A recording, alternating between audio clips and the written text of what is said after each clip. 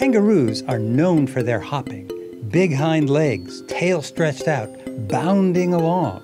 In fact, a classic study showed that the faster they hop, the less energy they use, up to a point. But what happens when they need to move along slowly, munching on grass, walking? Obviously, they do kind of lean on their tail to support their body. But when scientists from several universities trained kangaroos to walk on a measuring device called a force plate, what they found was that the tail was doing a lot more than anyone had realized. It exerted as much force as the 4 other legs combined.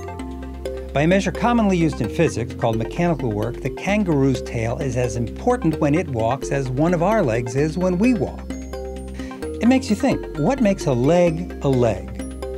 If the role it plays in walking is the key, then the kangaroo has 5.